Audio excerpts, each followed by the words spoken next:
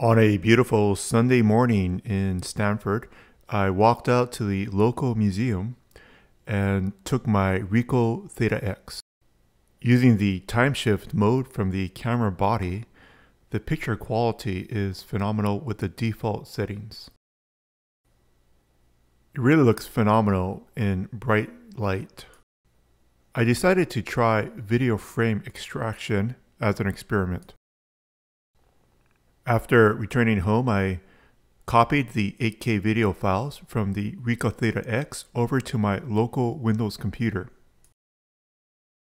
By right-clicking on the file and looking at it in the properties, I can see that it's 8K, 5 frames per second, direct from the camera. As the museum does not allow selfie sticks, monopods, or tripods, I'm walking around the museum with a 6-inch threaded rod at the bottom of the RICOH THETA X. I'm then walking around the museum as if it was a construction site, trying to capture the frames for archival purposes. Direct from the camera, and the rooms might be a little dimly lit. There is some noise that you can see on the darker parts of the frame. The frames can be extracted with FFmpeg or similar tools very easily and saved as still images. I'd like to repeat this experiment again with maybe some different settings on the video. Without any adjustment, the video does look okay. The frames do have some noise, but I think the main thing to look for is whether the detail level is high enough for what people want to use it for industrial use, or perhaps things like similar to Street View. In this 2 FPS frame extraction test, the bitrate seems extremely low. I likely made an error in the settings configuration, and I should have specified a higher bitrate. Something I'll look forward to correcting in the future. Despite the lower bitrate, which is going to impact the clarity of the images, I decided to inspect it and just take a look at what I had.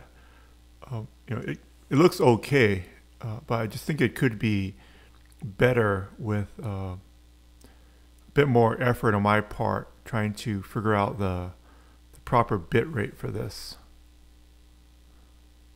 And open it up in the RICOH THETA desktop application. The results look reasonable. Again, these are still images at this point. So I'm just clicking through the lower right-hand arrow side. And although it's frames from a video, it's now been converted into still images. So if you're walking around a hiking trail or a construction site or something like that, you can get a pretty good approximation as to how far the spheres are spaced out. This is another test clip. So this one's a video. It's at 2 frames per second.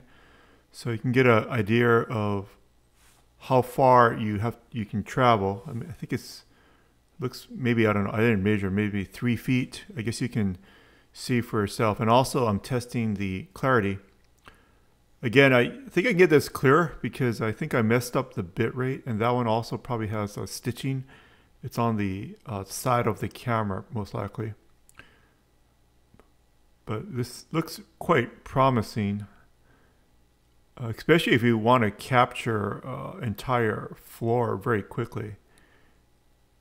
Let's zoom in on this guy. It looks pretty reasonable. Especially if you're using it for, maybe to check the piping or the conduits at some type of construction site. This 2 FPS at 8K, it looks pretty good.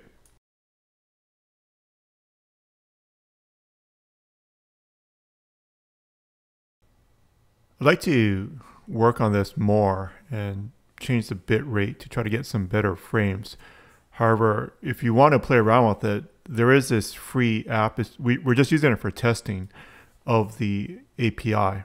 So it's not designed for full use, but you can freely download it and install it on your Android phone. There's also a Windows desktop version as well too. Once you set the frame rate and the resolution to 8K, in this case 2 FPS, you need to use the shutter button on the camera to start and stop the video. I don't think the app works right now with if you press the app to start and stop the video. You can use it to set the resolution and frame rate, but not to start and stop the video. After you press the shutter button or the video stop button, it still stays in 8K 2 FPS or 8K 5 FPS here. In this demo, I did use the mobile app again to change it to 5 FPS. So you can see two different workflows, one at 2 FPS and one at 5 FPS. The reason to use a lower frame rate is if you're doing frame extraction, you probably already need the frame every 3 feet or so, and it makes the file size smaller. After you take all your videos, then you plug the camera into your computer with a USB cable. So the window on the left is the camera file, and you just copy it over. So just drag and drop it onto your local storage. You need to have it in a local storage to actually see the correct properties, and you can just check to see that it's at the correct frame rate and the resolution that you were expecting. If you right click it while on the camera file, it's not going to show the same data. Ideally, you're walking around with the camera on a monopod over your head, or maybe you've even attached it to a hard hat at a construction site. Right now you can't really see the motion, but the earlier videos did show it. This feature is designed for frame extraction, and I'm using FFmpeg in this demonstration. It's -I, and it's the name of the file that you're going to extract the frames from, -R1/1, and then the directory, or there's some syntax if you want it to be the name of the original name of the video file, and then like a sequence. The only weird thing is that %05d.jpg, like, what the heck does that mean, right? So it just says to put 5 decimal or 5 numbers.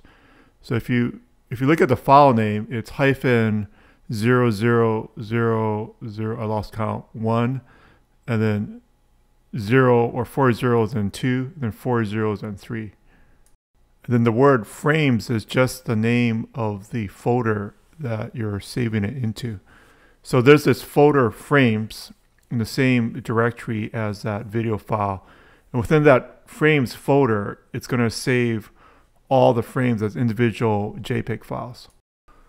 And again, this is really designed to be, for example, if you're hiking on a trail and you just want to capture all the, like a longer hike, and you don't want to take still images because you don't want to stop.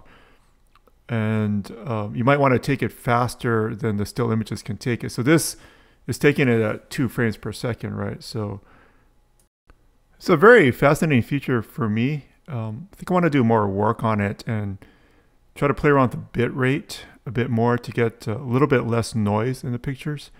Although in bright light, it does look pretty fantastic. I specifically took it within a museum on Stanford campus because I wanted to try to introduce noise.